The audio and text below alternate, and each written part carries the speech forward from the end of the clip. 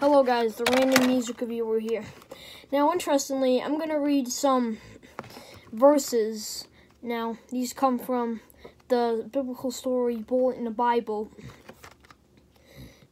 Let me read you them. Here are the verses. Music produced by Rob Cavallo and Green Day, engineered by Doug McLean, directed by Samuel Bayer, producer Tom Lynch, executive producers Pat Gurma, Kim Durley, videographer, additional filming Chris Dogan, associate producers Tom Whaley, Peter Sanders, Devin Sarno, head editor Tom Royce, production company RSA USA Black Dog Films, recorded at the National Bulb, Milton Keynes, remote truck Lee Voyager 2, head sound assistant Rain Ways, sound assistants Oliver Nuz Livson, mixed by Chris Lord, Alge, and Ranting and Music, Burbank, California, head assistant engineer Dermer Kajanak, assistant engineer Keith Armstrong, music editing John Van Ness, mastered by Kit Jensen at Sterling Sound, New York. Additional musicians: Jason White, guitar, background vocals; Jason Fries, guitar, keyboards, horns, background vocals; Ron Blake, horns, percussion, background vocals; Mike Pulino, guitar, background vocals; two assistant accountant Doug Goodman, tour coordinator Bill Schneider, production manager Greg Dean, stage manager Brian Kearns, FOH and engineer Kevin Lerman, line design Jessica Lasertech, and of course 7 is management Pat MC, packaging, menu design Chris Whipper, and photography Went Brands. How long have I been talking about? I'm sorry. This actually isn't right. What I meant to say is these are things that are the liner. I was reading the liner notes to a Green Day album this whole time. Oh, I was. Yeah, I'm sorry to leave you on the hold and pretend I was reading some Bible verses. Besides, look, did those verses sound like something you'd hear in the Bible? No. Well, anyways, hi guys, it's me, the ranting music reviewer here, and this time we're reviewing Green Day's own Bullet in the Bible. This year was released in 2005, a year after the smash hit American Idiot, an album I find this pretty overrated, but, you know, it's alright. They embarked on a large tour and they had high attendance, specifically at this concert, which became Bullet in the Bible. So, yeah, let's review it. It was their first live album, and they also released another one. Let's just talk about this. The cover is actually awesome. There it is, Green Day, Bullet in the Bible, DVD, parental advisory. Well, you don't know, I don't like the parental advisory. But, yeah, the name is awesome. Bullet in a Bible. I like it. The back here, is this. It has the track listing, some images of them, the barcode, and the technical crap. FBI anti-piracy warning. Whatever. This is actually a slipcase. The real cover is this. And that's the real back. It's the real track listing, but that's a bullet. See, you may have noticed when I showed you this here list of Bible verses, there was this bullet. Get it? That's why they made this look like a Bible versus Bullet in a Bible. This is actually kind of cool. So, what is kind of cool is it also has this DVD. The DVD... Now, you wouldn't think that I actually have a way to watch this DVD, but I do. But not for now. We're just gonna review the album itself. Yeah, here it is. A review of Bullet in a Bible. Alright, the opener is American Idiot. This is a classic, this is a very popular song, and I don't know, it's alright. I mean, I never said the version here was any better than the studio version. They're both okay, but definitely not my favorite on that album, but I don't really have a favorite on that album. Being completely honest, because I really don't know what I think of it. Alright, but actually, I think I do know what my favorite is. The next song on here is in awesome song that actually influenced the album's name, Jesus of Suburbia. I mean, that's an awesome song. It was meant to be the Bohemian Rhapsody of a new generation, and I'd say overall, Billy Joe Armstrong does succeed. I mean, that opens enough to get you excited. I'm the son of raging love, the Jesus of Suburbia, the love, none of the above, on a steady diet. And the transitions are so flawless, it's almost like one whole song, despite the fact that it's actually 5 movements. I will say one thing though, I was able to determine what my least favorite one was. Dearly Beloved sounds like garbage. And this issue continues on Wake Me Up When September Ends, but we'll get to that later. Alright, Holiday now. This is a song. I never had much opinions of it. It's just alright. Let's skip. Now, Are We the Wait. So, it's usually Boulevard and Broken Dreams on the album, but this is the live album, not the studio album. If it was the studio album, I'd just listen to American Idiot. This is an album, a live album, not the studio one. Alright. Are We the Waitin'? Now, it's actually another one of my favorites.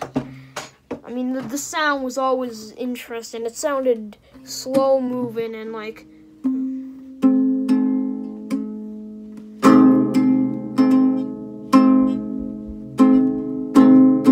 Starry nights, a city of light. Yeah, nice. And then it goes into St. Jimmy, which is, of course, the introduction of the character St. Jimmy.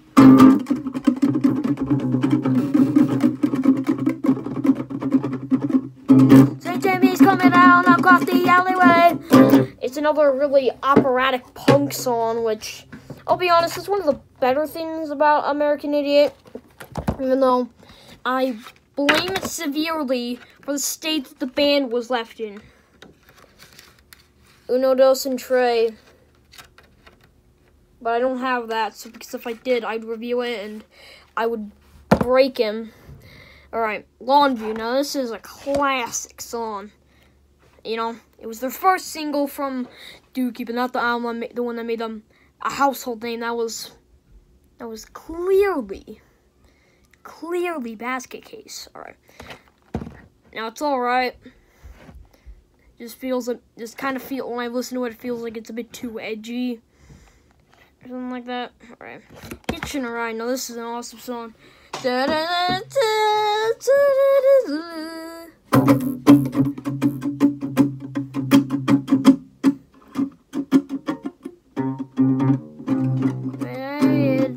Are you in a hurry?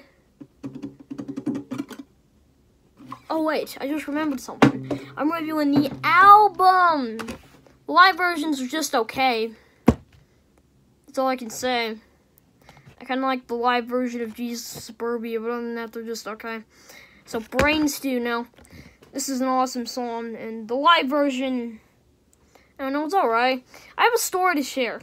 So, I remember this one time when there may have been this, there was this song that appeared. It was called Song 7 by Tachi Station. So, I listened to it, and it sounded a lot like Brain Stew. It was a Brain Stew wannabe, so... Apparently there was some lawsuit going on, and it didn't go through because it's 2020. The live version is fine. The studio version is really good though. Basket Case, it's okay.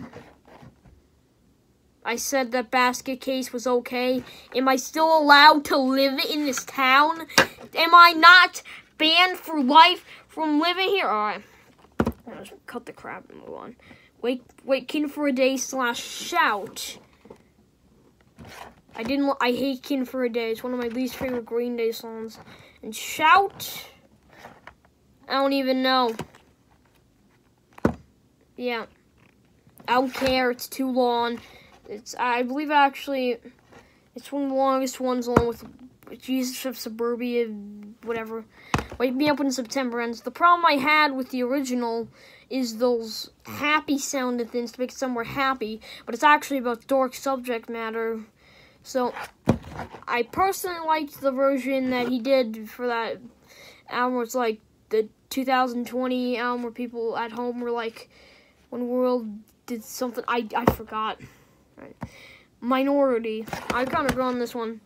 Do you remember when I was doing that in my Father of All video, where it was like,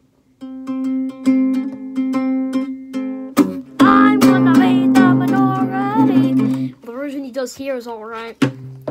Not my favorite, but there were worse. Boulevard of Broken Dreams finally comes back, and it feels a bit off not hearing the part that came from the guitar feedback of Holiday, because it was originally combined into one song, but I don't know, it kind of feels odd without it, and I wasn't that big of a huge fan of it. Good Riddance, Time of Your Life. Now, I like this song, and the version he does here, I don't really care either way. Oh yeah, you might be wondering, what do I think of the DVD? Well, okay, the album is alright, the album is fine, I guess, but you might be like, oh, no, what is my opinion on the DVD? Don't buy the DVD and CD combo set just because it also has the DVD. The DVD isn't worth it. Pretty much the DVD is just the album, but with the visuals. So some songs get more drawn out, but that just makes them worse because you're hearing a more drawn out version of the songs. Like on Brain Stew, that one felt like it was going on for forever. Yeah. Overall, it's not really worth it. In the case of, for some reason on these, they had this extra story. The extra story to me is personally useless and doesn't have any real reason to be there, or at least this extra, like, clips. These clips aren't supposed to be here. I only put the DVD in just because I wanted to Green Day, not Green Day interviews. If I did that, I'd just look up Green Day interviews on the internet, and then, bam, I'm watching a Green Day interview where they discover why they did Father of All, or something like that. Yeah, you literally could do anything else besides watch this. So yeah, the DVD on here was really pointless. It's not worth buying. I will not be the random movie reviewer just so I can review the DVD that comes in here because it's not worth it. It's all my flaws with the stuff on the that's played is literally my opinions on the album. So yeah, there's not much of a point to buy the DVD. I'd recommend don't buy this with the DVD. Don't buy the individual DVD. Just buy the album itself, if anything. And I'm not that keen on buying it. Yeah, to conclude today's show. I